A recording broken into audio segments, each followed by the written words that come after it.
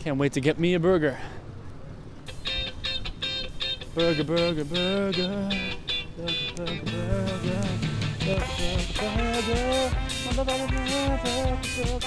Ladies and gentlemen, I'm about to order a very funky burger indeed. I would like to have 1 burger and fries combo, please, to go. Well, what else do you have? What do you recommend?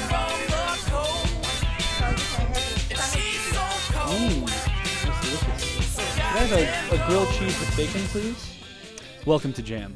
Our first guest tonight is Phil Allister, a man who I had the pleasure of meeting when we were babies in the Soviet Circus Corps in South Africa. We ended up moving to Tunisia together, where he joined an obscure law firm that did tap dances for elderly British ladies. Since then, I believe that was 1998, since then I haven't had the pleasure of speaking to him. In fact, he kind of disappeared for a while, and rumor has it he's conducting the Vienna Philharmonic, which of course plays mainly hip-hop covers of Macy Gray songs. Anyway, I'm very pleased to have him in the flesh for an interview tonight. Ladies and gentlemen, Phil Allister.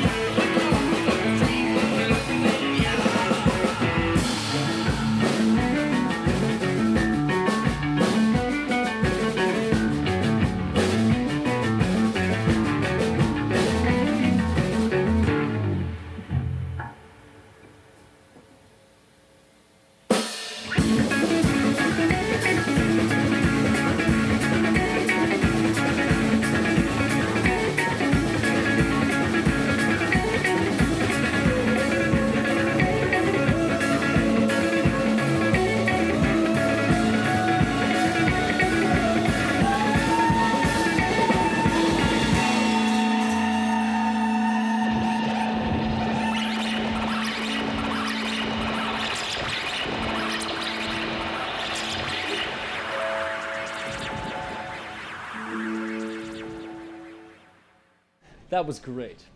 Now I have one question. Where is Phil Allister?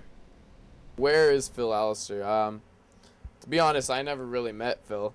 When I joined the band, it was kind of in disrepair. I mean, when Phil disappeared, they kind of like lost motivation. But Matt kind of held on to it and started getting some of his other friends, you know, involved. And we just started rebuilding it. And we're at where we're at today just because of the memory of Phil. When I joined the band, it was like a pretty new kind of lineup. Like, it didn't really settle.